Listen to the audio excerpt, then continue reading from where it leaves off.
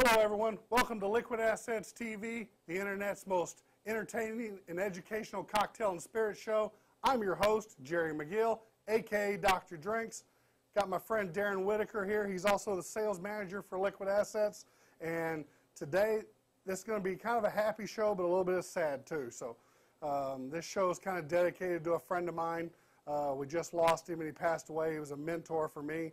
He's the guy that actually created this whole category that we're going to talk about today. So let me back up a little bit and tell you a little bit of a story about him. His name is Ted O'Toole. Or Thaddeus John O'Toole, and he created this product called Los Cabos years ago, and I'm not even sure how far back it goes. And was in the liquor business for many, many years, and a very good guy, good friend. And the products were created for a category, a niche that he was really responsible for creating. And he had to go through a lot of legal issues with ATF and people like that to get this product on the market. And what it is, it's a wine-based cocktail, and that's what we consider the niche. Now, this is, Los Cabos was actually taken, you took the agave plant, the same thing they make tequila from. It's fermented instead of distilled. So it's fermented into a wine made from the agave plant, bottled up in the percentage that is legal in the particular state. In Texas, we're here, it's a 17%. In most counties, some counties are 14%. A lot of the states are 20%. So anyway, he created this, went on to do a couple more. And this is a Sobolov, which is quote unquote a vodka type, a rum type. There's a triple sec. This is Kalana, which is like Kahlua, and then an Amaretto, and then a couple of schnapps flavors. So, but anyway, we lost Ted on September the 8th of this year. We're here just a few weeks ago, and I'm a little sad about it because he was really a mentor to me and taught me a lot about it, and it's been a very emotional thing for me here the last week or so. And so anyway, I'm sorry. He's just a really good guy, and I'm really miss him. And you know, there was times where I pick up the phone and call him and say, "Hey Ted, I got a question for you about this or that," and he really helped me through it and actually got me to distribute these products in Texas. So, so anyway, we sure miss you, Ted, and he's got two daughters. One of them was in Colorado, and I think the other one was in California, and I'm sure they miss him as much as I do, if probably more. But you know, we miss him, and we're really going to hate to see him go. So, but let's carry on with his tradition and carry on his products, and let's talk a little bit about them. So, Derron, how you doing today, bud? I'm not doing bad. You know, I want to send my heartfelt condolences out to his family. I never personally met Ted, but I can certainly say I have been living in his legacy since he has created this product. And you know, this has been 7 going on 8 years for me right now with Liquid Assets, and you know, repping these products and really teaching what Ted set out to do, and that was to bring a broader range of, well, I can't say spirits, but a broader range of beverages to restaurants that couldn't afford or didn't have the luxury of full liquor licenses. Or didn't want the legal issues with it. So in a lot of states, it's very expensive to get those types of licenses. Even here in Texas, I mean, just now you have to sign up for 2 years at a time, and that is a significant financial investment that a lot of new restaurants can't afford. So they go for the BG route. Well, the other reason I want to do this product is obviously the reason we're running a little late running this show today is because Derron's been out handling a bunch of leads coming in from it. We just, because of this, because of Ted passing, it brought the memory back to me of how long we've been doing these products and how much we've sold of them. I can't tell you the number of thousands and thousands of cases of this stuff that we've sold. And so we ran a promotional thing out with the mailings and did some of that. And we really, you know, it was we did some mailings out, and it's just the phone's been ringing off the hook, and I think it's old Ted out there prodding people. Ted gave me a sore throat last night because by the time I got home after 4 clients yesterday, which by the way all signed up for the program, my voice was dead. Yeah. I was talked out, and you know, for me to say that, that's a lot. That's a lot. I agree. I agree with you. That is a great deal to be able to say. Let's talk a little bit about how this is legal a little bit. So, sure. Let's not only the Los Cabos, which is the #1 product. Let's talk about the legalities of it too, because, like I said, in some states you have a full liquor license or you have a beer and wine license. The people that, like we said, don't have the money to do this or don't desire. even really want to, the desire to, as we find here, a lot of people just don't want to deal with it. And for those of you that think, oh man, wine, we've tried those, use white wines and all that, this is totally different. And go ahead. Point of clarification real quick. We use the term wine because it is a legal term, and it's one that when we explain to somebody what wine means, conjures up the image of fermented over distilled. But let us be clear, especially on Los Cabos, it is not a white wine that's been flavored or a red wine that's been flavored, which, as you know, before Ted came along is what some people were trying to do, creating the famous Wine-a-Rita, if you will. Not just because it was made out of wine and they were using a Shiraz or maybe a Pinot Grigio or just a cheap white, but it was really, we termed it that, I think mainly because of the customers whining about how bad they tasted. So I always like to clarify that with people because they do ask, and since this topic obviously is browbeaten into my mind, especially this week, it is a fermented product over a distilled, which is why we refer to it as a wine, not because it's something like a cheap box wine that is just being put in a different bottle. Well, the whole process of making tequila, you take the agave plant, and the whole process of it is to actually ferment the whole thing first. Then it actually goes through the distillation process. So it's got to be fermented first. Well, instead of taking it on through the distillation process, it's just fermented and cleaned up and bottled, and that's how it does, and then cut by the percentages by whatever your state is. So my best description when I describe it to somebody, and it's almost a negative, but you really don't have a choice if you're in this type of category to use this type of product, it tastes like a watered down tequila. And when I say that, I don't mean it in a negative term. Yeah, but when you taste it, you go, wow, that really does taste like tequila. And smell. But the smell is wonderful. So now that we've talked about that a little bit, let's do this.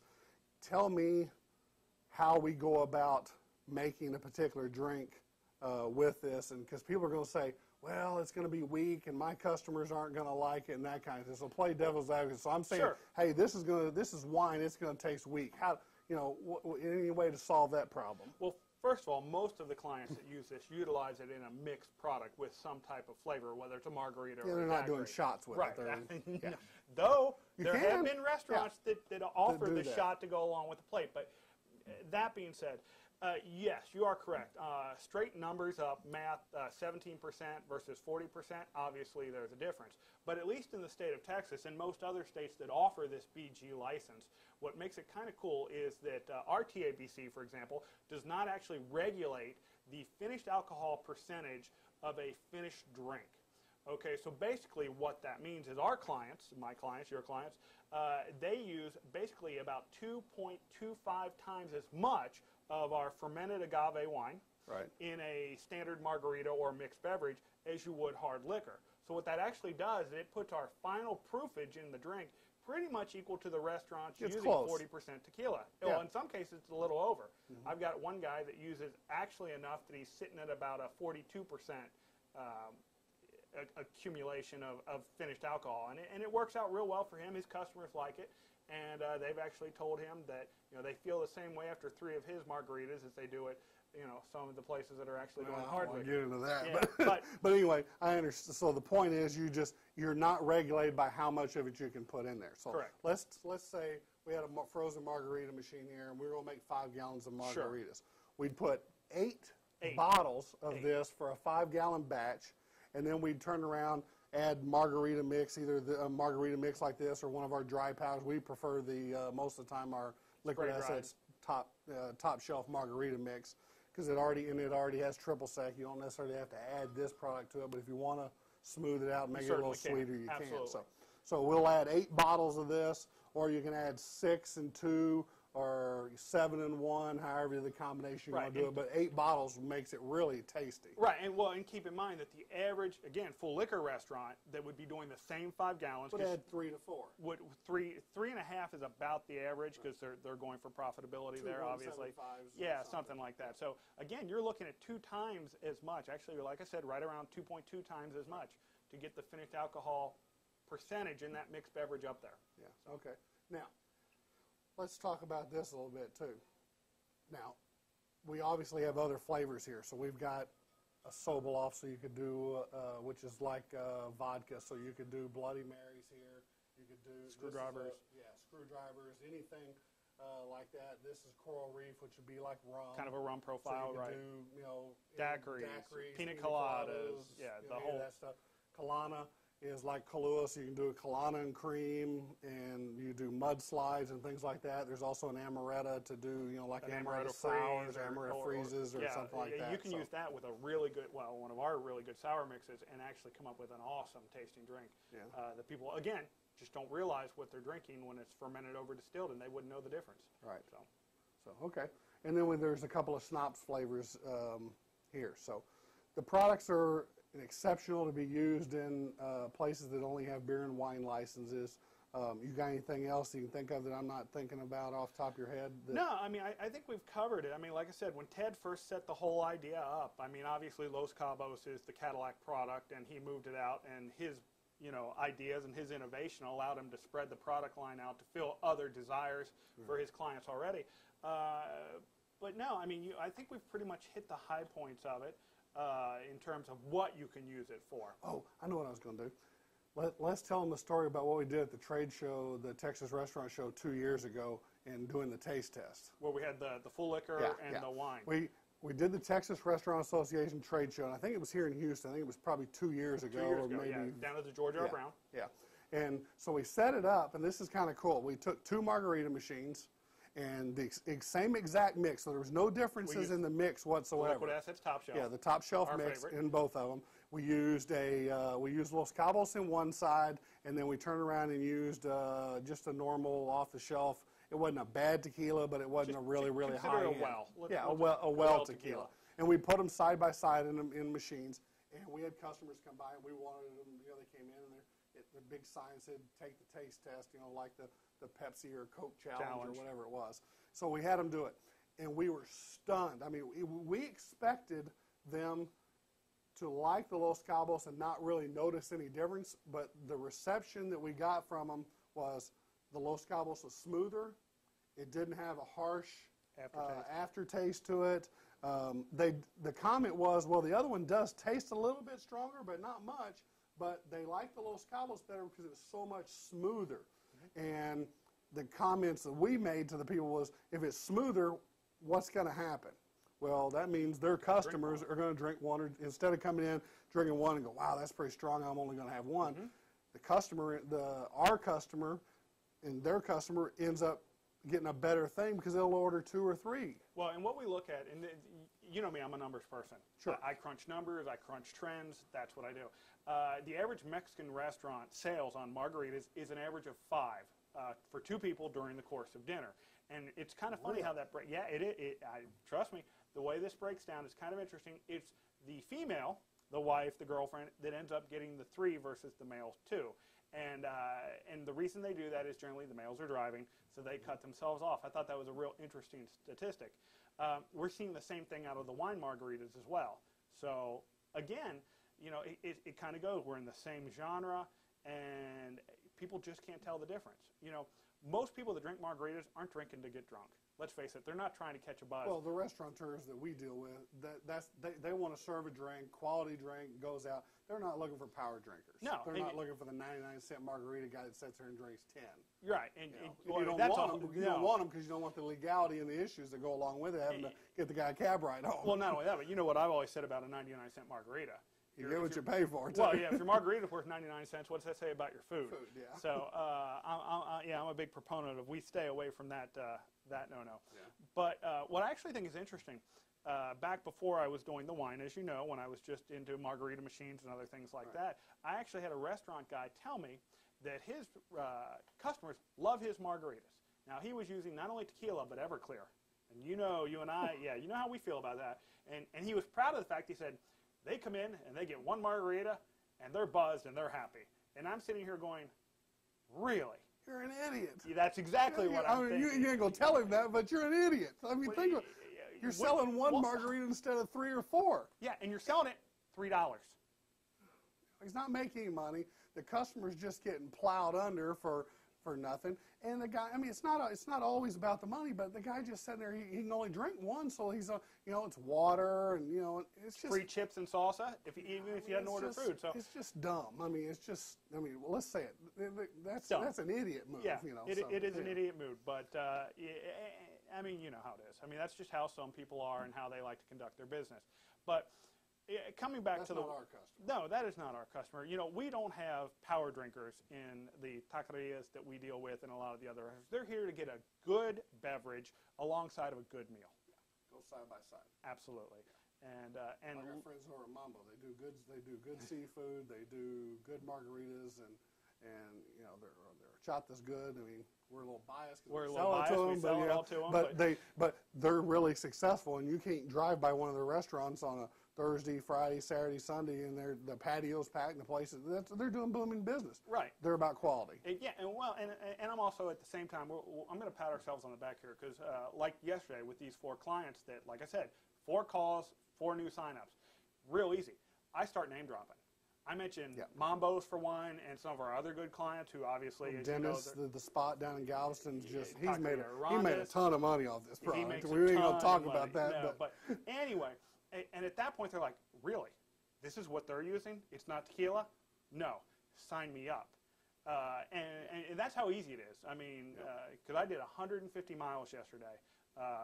From north to south in Houston, and 150 miles signed up 4 accounts. Tell them who the account was way up on the north side. This is kind of cool. Yeah, for those of you who are familiar with Texas lore, you all remember Mickey Gilley and the famous Gillies down in Pasadena that went on to become famous in the movie Urban Cowboy. I was talking to Rebecca about that earlier, and she looked at me like the RCA dog, you know, like, huh, what? Well, she's young. Yeah, she does. So, anyway, you gotta go watch. You gotta rent that movie, Rebecca, just to say you've seen it now. So there you go. But anyway, the real funny thing is, as you know, Mickey has gone on to do a career pretty much in Branson. He's got a dinner theater. He's up there with Kenny Rogers and all those guys doing. Well, his wife and son Keith are here, and Keith's a performer also. He does a lot of local stuff.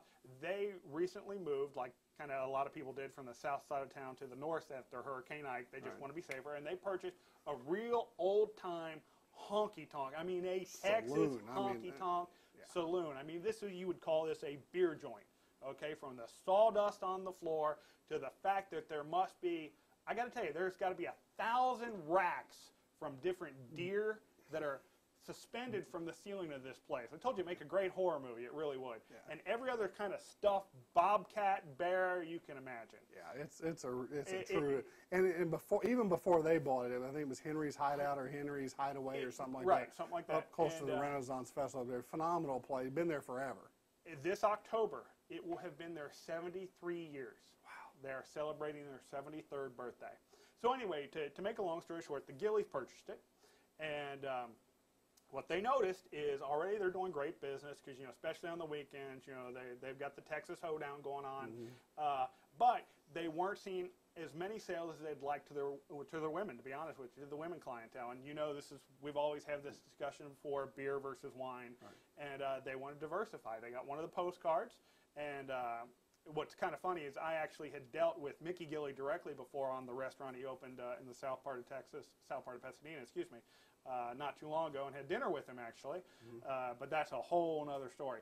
But so anyway, they're doing this. They wanted to have some different drink options, and they got our postcard, called me up, and you know, within 24 hours yesterday, I'm sitting in front of Joyce and Keith Gilley, and they're signing up to put in margaritas to put them in the dance hall and saloon for their clients. So. And it'll work. They'll sell them. And, you know, for those types of places, it will help the women's sales, but it'll help the sales overall in general. Absolutely. I mean, because you and I both, when we go out and we drink lots of margaritas, and, you know, I mean, I'm a beer drinker. I drink beer, scotch, you know, that type of thing, and some tequilas, and I like that. And, you know, I'll talk about this product here in just a minute about who's going to be on, you know, next week. So, But anyway, it's a phenomenal product. Works for everybody. Drinks them and likes them at some time. Well, you know, it is the #1 cocktail. Oh, margaritas are #1, period. Hands down. There ain't nothing can touch it. I mean, I bet #2 so far away can't even see #1. So. You're probably correct. So all right. Well, anything else you want to say about these products? Because otherwise, I'm going to make one of these things up and we'll have a drink. I think we should. Okay. I will say this, though, that before I forget, I don't know if I ever told you this, or maybe you saw it or didn't see it. One of our accounts, and I think I'll go ahead and mention them here, Okay, go ahead. Snapper Jacks. Oh, yeah. You know, they got written up in the Houston Chronicle as having one of the best margaritas in the city. Yeah. I remember that. Wine account, agave wine account, Los Cabos. Reviewer did not even know, could not tell the difference. Didn't even know. They wrote in and said they got one of the best margaritas in town, and didn't know even till realize after. that it was a wine-based margarita. So I thought, you know what, considering, I mean, we're in Houston. Yeah. We have two things we're known for. Steak, actually 3 things. Steak, seafood, and Mexican food.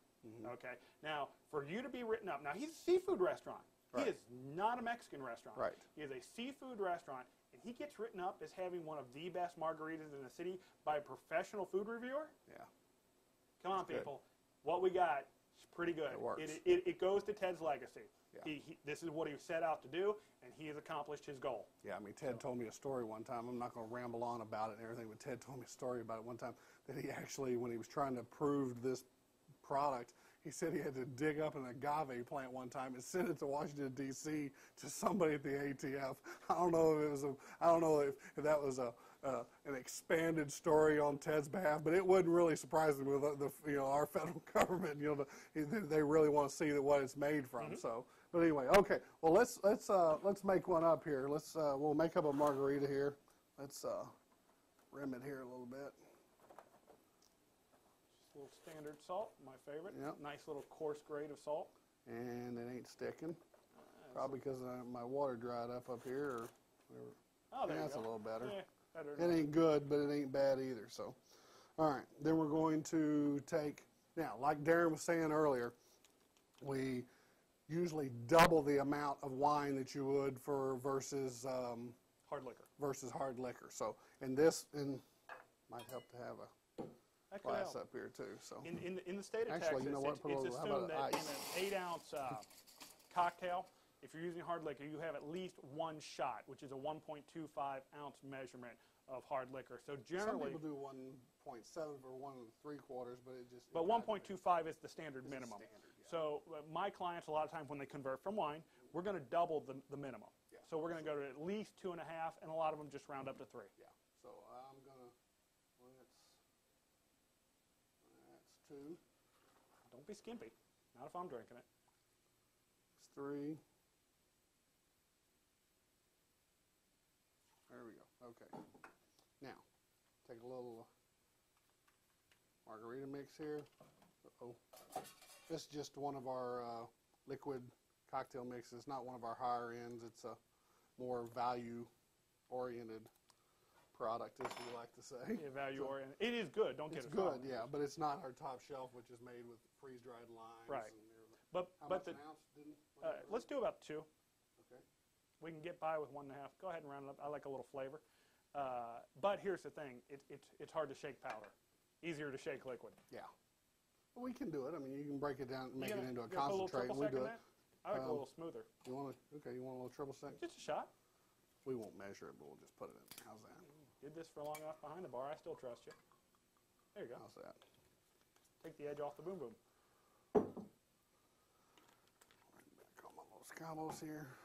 Probably got enough for 2 margaritas here.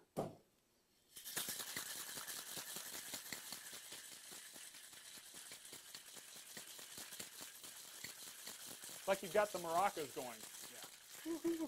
All right, don't do that again, please. All right. I've worked for you for almost 7 years, and I could have went 7 more without seeing Without seeing that, okay. Well, sorry. That's the way it works. Now There we go. Looks That's pretty the good, color I'm doesn't it? looking for. that looks pretty good. It's got a little bit of froth to it. Yeah, we're going to have enough here for. After the day I had yesterday, at least one for me. Yeah, well, let's pull another one. How You about drink this? out of a martini glass, I Darren? don't care. I'll drink out You of want anything. salt? No, no salt for No me. salt for you. No salt for me. won't even put you any ice in there either. How's that? It's plenty cold. It's plenty Trust me, cold. my can's over here freezing away. So, Well, I think in this case we have one. cheers. To Ted. And here's to my friend Thaddeus John O'Toole, better known as Ted O'Toole, my friend and mentor and Creator of a whole sorry, industry. it really gets to me thinking that he's not around anymore and I can't get to him. So here's to you, Ted. Wherever you are. That's not bad. Never is. Ain't bad at all. Nope. So anyway, Los Cabos. Rebecca will put some links up on the website so you can find out a little more information about it if it's a product that will work for you.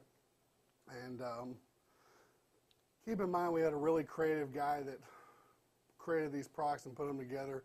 And I can honestly say he was my friend, and I'm really gonna miss him. And anyway, You know, ahead. before we get too maudlin, I was going to say, what are we doing next week? Oh. I see something there Yeah. that you know I'm glad you said that. You know I like what you have right there. Yeah. We found this product, some people here in Houston we stumbled onto, and it's really a high-end tequila, and Ted would appreciate this one too, but it's, how do you pronounce that? Riazul. Riazul tequila. And we're going to have them in here next week talking a little bit about the product and everything. And I'm a tequila guy, so I like tequilas. I like, well, high-end tequilas, high-end scotches and things like that. And Derron says, well, you got to try this. So I brought it in and I tasted it, and I was stunned. And they'll talk about how they make it and how it's aged. This is the onion. It's got a story. I mean, every cool thing. You know, we did Jaguar vodka before, which has the whole eco-friendly story, Right. how it was created. Wait till you hear the story behind how Riazul came to the market. It's a local Houston story. Yeah. Rice graduate, MBA business, Rice graduate guy came up with this, but it goes all the way back to the Mexican War of Independence, where this started with his family. And this is their añejo, which you know I'm already hooked on. I have a bottle of the Blanco back home that they were kind enough to grab me. And literally just about a week ago, the Reposado actually hit the store shelves. Oh, it's going to be hard to beat this añejo, man. It's Well, really good. I got to tell you, that is the tequila that drinks like a scotch. Yeah. Oh, it's I mean, smooth. I mean, I was thinking, oh, this is dangerous. So anyway, all right. Well, they're coming. We'll get them in here next week to talk about this. Again, Ted, rest in peace, my friend, and hope the good Lord blesses you and takes good care of you. And I'll see you one of these days. One more time, Derron. Here's to my friend Ted. Guys, remember, you never know when you might see me behind the bar or your local watering hole. Rest in peace, Ted. See ya.